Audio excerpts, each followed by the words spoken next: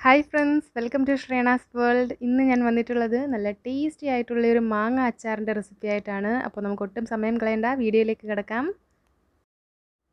അതിന് മുന്നേ നിങ്ങൾ ആരെങ്കിലും ഈ ചാനൽ ആദ്യമായിട്ട് കാണുന്നുണ്ടെങ്കിൽ ആ സബ്സ്ക്രൈബ് ബട്ടണും കൂടെ കാണുന്ന ബെല്ലൈക്കണും കൂടി ഒന്ന് ക്ലിക്ക് ചെയ്യാൻ വേണ്ടിയിട്ട് മറക്കരുത്. അപ്പോൾ ഇതിലേക്ക് വേണ്ടിയിട്ട് മാങ്ങ നമ്മൾ വലിയ കഷ്ണങ്ങളായിട്ടാണ് അരിഞ്ഞെടുക്കുന്നത്. മാങ്ങ അരിഞ്ഞതിന് ശേഷം കുറച്ച് സമയം വെയിലത്തൊന്ന് വെക്കാം. അങ്ങനെയാകുമ്പോൾ ഇതിലുള്ള വെള്ളമയമൊക്കെ ഒന്ന് മാറിക്കിട്ടും എന്ന് കരുതി ഒരുപാട് സമയം വെയിലത്ത് വെച്ച് ഉണക്കിയെടുക്കേണ്ട കാര്യമൊന്നുമില്ല. ഇനി നമുക്ക് ഇതിലേക്ക് വേണ്ടിയത് വെളുത്തുള്ളിയാണ്. വെളുത്തുള്ളി കുറച്ച് ഏറെ എടുത്തോളൂ. വെളുത്തുള്ളിയുടെ തോല് കളയേണ്ട ആവശ്യമില്ല. പിന്നീട് വേണ്ടിയത് പച്ചമുളകാണ്. പച്ചമുളക് 2ആയിട്ടോ 4ആയിട്ടോ ഒന്ന് കീറിയിടാം. ഇനി നമുക്കിതിലേക്ക് കുറച്ച് കടുക് പരിപ്പ് വേണം. അതിന് വേണ്ടിയിട്ട് കുറച്ച് കടുക് ഒരു പാത്രത്തിലേക്ക് ഇട്ടിട്ട് ഒരു തവി വെച്ചിട്ട് ഇതേപോലെ ഒന്ന് അടിച്ചു കൊടുക്കുകയാണെങ്കിൽ ഈ തോല് മാറി പരിപ്പ് കിട്ടും. കടുക് ചെറുതായി ഒന്ന് ചൂടാക്കിയിട്ട് ഇതേപോലെ ചെയ്യുകയാണെങ്കിൽ പെട്ടെന്ന് തന്നെ നമുക്കിതിൽ നിന്നും പരിപ്പ് സെപ്പറേറ്റ് ചെയ്തെടുക്കാനായിട്ട് പറ്റും. കുറച്ചുകൂടി എളുപ്പം ഒരു പേപ്പറിനുള്ളിൽ കുറച്ച് കടുക് ഇതേപോലെ വെച്ചതിന് ശേഷം തവി വെച്ചിട്ട് ഇതേപോലെ ഒന്ന് തട്ടി കൊടുക്കുന്നതാണ്. നല്ലൊരു മണം കിട്ടുവാൻ വേണ്ടിയിട്ടാണ് ഈ കടുക് പരിപ്പ് കൂടി നമ്മൾ ഇടുന്നത്. അപ്പോൾ ഒരുപാട് കടുക് പരിപ്പിൻ്റെ ആവശ്യമൊന്നുമില്ല, വളരെ കുറച്ച് തന്നെ മതിയാകും. ഇനി നമുക്ക് അച്ചാറിട്ട് തുടങ്ങാം. അതിന് വേണ്ടിയിട്ട് ഒരു ഭരണിയാണ് നല്ലത്. വീട്ടിൽ അമ്മ സാധാരണ ഇതേപോലെ അച്ചാറിടുമ്പോൾ ഭരണിയിലാണ് ഉണ്ടാക്കാറുള്ളത്. ഇപ്പോൾ എൻ്റെ കയ്യിൽ ഭരണി ഇല്ലാത്തത് കൊണ്ട് ഇതേപോലെ ഗ്ലാസിൻ്റെ ഒരു കുപ്പിയാണ് എടുത്തിട്ടുള്ളത്. ആദ്യം തന്നെ ഇതിലേക്ക് മാങ്ങ ചേർക്കാം. നിങ്ങൾ എടുക്കുന്ന പാത്രത്തിൻ്റെ അടിവശം എത്രത്തോളം പരന്നതാണോ അത്രയും മാങ്ങ ചേർക്കാവുന്നതാണ്. അതിൻ്റെ മുകളിലായിട്ട് വെളുത്തുള്ളി ചേർത്ത് കൊടുക്കാം. ഇനി ഇതിലേക്ക് പച്ചമുളക് ചേർക്കാം. ഞാൻ എടുത്തിട്ടുള്ള പച്ചമുളകിന് എരിവ് കുറവാണ്, അതാണ് ഇത്രയും ചേർത്തത്. ഇതിലേക്ക് ഇനി കറിവേപ്പില ചേർത്ത് കൊടുക്കാം. ഉണങ്ങിയ കറിവേപ്പിലയാണ് ഞാൻ എടുത്തിട്ടുള്ളത്. ഫ്രഷ് ആയിട്ടുള്ള കറിവേപ്പിലയാണെങ്കിൽ വെള്ളമയം മാറ്റിയിട്ട് വേണം ചേർക്കാനായിട്ട്. ഇനി ഇതിലേക്ക് നേരത്തെ റെഡിയാക്കി വെച്ചിട്ടുണ്ടായിരുന്ന കടുകുപരിപ്പിൽ നിന്നും 1/4 ടീസ്പൂൺ ചേർത്ത് കൊടുക്കാം. 2 നുള്ള് കായപ്പൊടി ചേർത്ത് കൊടുക്കാം. 1/4 ടീസ്പൂൺ ഉലുവാപ്പൊടി ചേർക്കാം.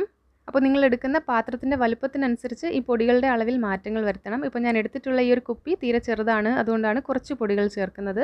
1/4 ടീസ്പൂൺ മഞ്ഞൾപ്പൊടി ചേർക്കാം. ഇനി 1/2 ടീസ്പൂൺ മുളക് പൊടി ചേർത്ത് കൊടുക്കാം.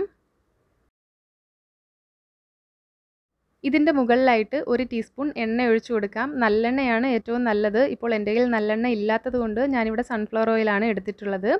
അപ്പോൾ ഇനി ഇതിൻ്റെ മുകളിലായിട്ട് നമുക്ക് മാങ്ങ ചേർത്ത് കൊടുക്കാം. ഇതേ പ്രോസസ്സ് വീണ്ടും റിപ്പീറ്റ് ചെയ്യണം.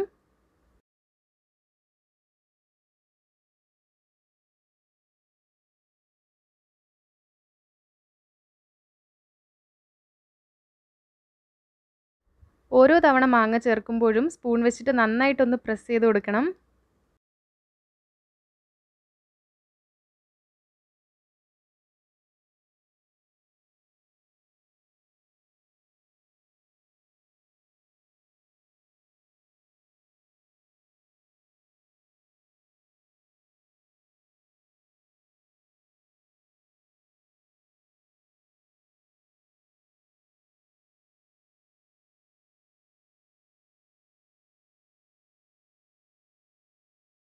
നമ്മൾ ഓരോ ലെയർ ചെയ്തെടുക്കുമ്പോഴും ഇതിലേക്ക് ആവശ്യത്തിനുള്ള ഉപ്പ് ചേർത്ത് കൊടുക്കണം. ഞാൻ ഉപ്പ് ചേർത്ത് കൊടുക്കാൻ മറന്നുപോയതാണ്, അതുകൊണ്ടാണ് ഈ ഒരു സമയത്ത് ചേർക്കുന്നത്. ഇപ്പോൾ ചേർത്താലും മതിയാകും, കാരണം നമ്മളിതിലേക്ക് എണ്ണയൊക്കെ ഒഴിച്ചു കൊടുക്കുന്നതാണ്. ഉപ്പ് താഴേക്ക് ഇറങ്ങിക്കോളും.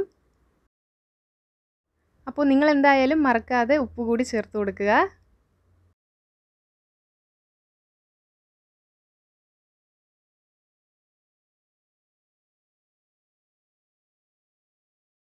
അവസാനം ഇതിലേക്ക് 2 ടീസ്പൂൺ എണ്ണ ഒഴിച്ചു കൊടുക്കാം. അപ്പോൾ ഈ ഒരു ചെറിയ ബോട്ടിലേക്ക് എത്രത്തോളം മാങ്ങയും ഫില്ലിങ്സും ചേർക്കാൻ പറ്റുമോ അത്രത്തോളം നമുക്ക് ചേർക്കാവുന്നതാണ്. കാരണം കുറച്ച് ദിവസങ്ങൾ കഴിയുമ്പോഴേക്കും ഇതൊന്നങ്ങ് താഴ്ന്നു വരും.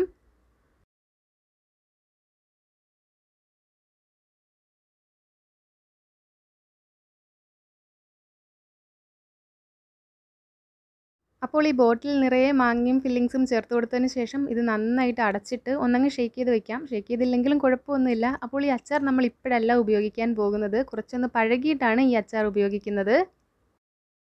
ഓരോ ദിവസവും നമ്മളിതൊന്ന് തുറന്ന് നോക്കണം. ഒരു ദിവസത്തിന് ശേഷം നമ്മുടെ മാങ്ങ അച്ചാർ എങ്ങനെയുണ്ടെന്ന് നമുക്കൊന്ന് തുറന്ന് നോക്കാം.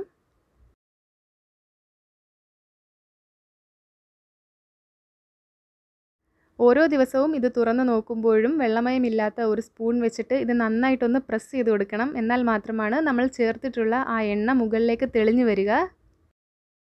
എണ്ണ മുകളിൽ തെളിഞ്ഞു കാണുന്നത് കൊണ്ടാണ് ഈ അച്ചാർ കേടുകൂടാതെ കുറേ നാൾ ഇരിക്കുന്നത്.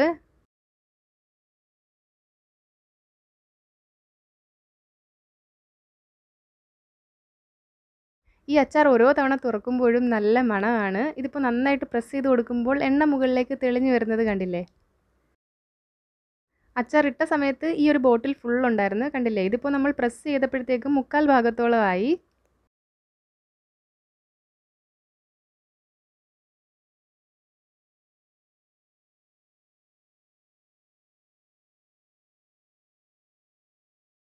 ഒരാഴ്ച കഴിയുമ്പോഴേക്കും നമുക്ക് ഈ അച്ചാർ ഉപയോഗിച്ച് തുടങ്ങാവുന്നതാണ്. പക്ഷേ കുറേ നാൾ വെച്ചിരുന്ന് കഴിക്കുമ്പോഴാണ് ഈ മസാലയൊക്കെ മാങ്ങയിലേക്ക് നന്നായിട്ട് പിടിക്കുക.